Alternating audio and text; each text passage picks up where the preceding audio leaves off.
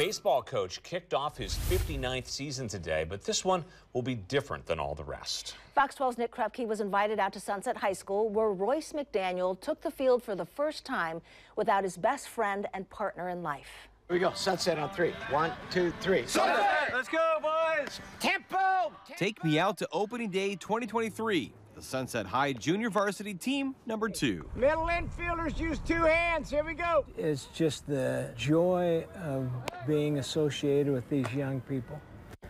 They keep me young. The Apollos JV2 squad is led by 83-year-old Royce McDaniel. Okay, let's get ready to play. Sweet man from Sweet Home. I noticed you didn't take your hat off. You said you were going to get a haircut. The old ball coach is calm and cool. 2. Yeah. Pull back. 3. Yeah. 4. Okay. There you go. I like. Look at me. You're teaching me something new. Now, I'm not going to say that when I first started coaching that I wasn't a little on the boisterous and a little different. I had trouble with umpires back in those days. No way. Yeah.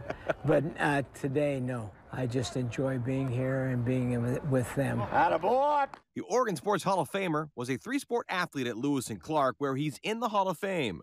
The Pioneers were before playing in the Pittsburgh Pirates minor league system. I hit .357, led the league in doubles, and I got the AAA contract. But the United States Marine Corps decided that they had a better contract for me. So After his time as a Marine, Royce came back home and coached at Milwaukee High before taking over the Lake Ridge baseball program and leading the Pacers to a state title in 1974.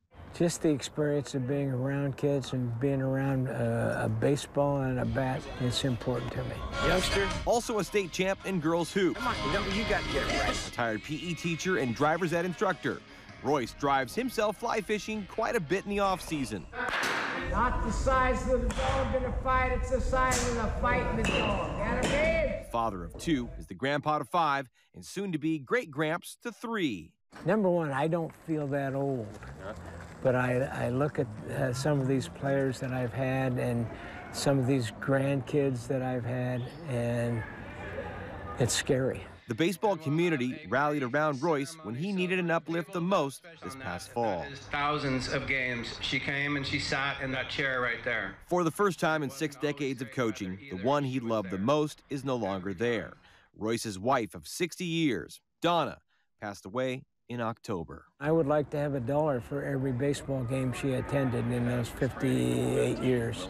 She was super. She took care of the kids, and I'm not always around, but I try to be home every night. After a long winter of grieving, the gift of the game has a spring in his step, just as it always has. Got you out there at shortstop? They actually let you play, huh? It's helped me, of course.